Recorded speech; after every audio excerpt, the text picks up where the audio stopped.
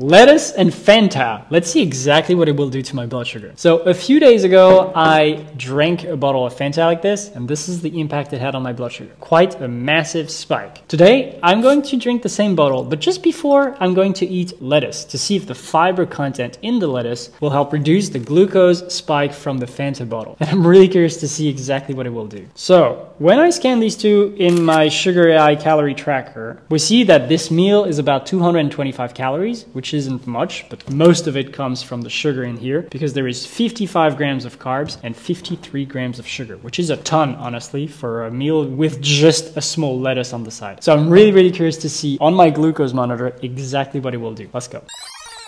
Alright, so it's been 2 hours since I ate my lettuce and Fanta bottle, and let's now look at the glucose monitor to see exactly what it did to my blood sugar. So, the Fanta bottle alone was by far the worst of all the sodas, just because it's half a liter of sugar a drink, and it spiked my blood sugar by 100, maybe even more. Now, with just a little lettuce, we see that it actually is much better. It's still a very big spike, but adding fiber really helps slow down the absorption of sugar. So, whenever you can, just add fiber in any meal, because it's always going to do a good thing. So whenever you can, adding a little bit of fiber in any meal will definitely help reduce the glucose spike.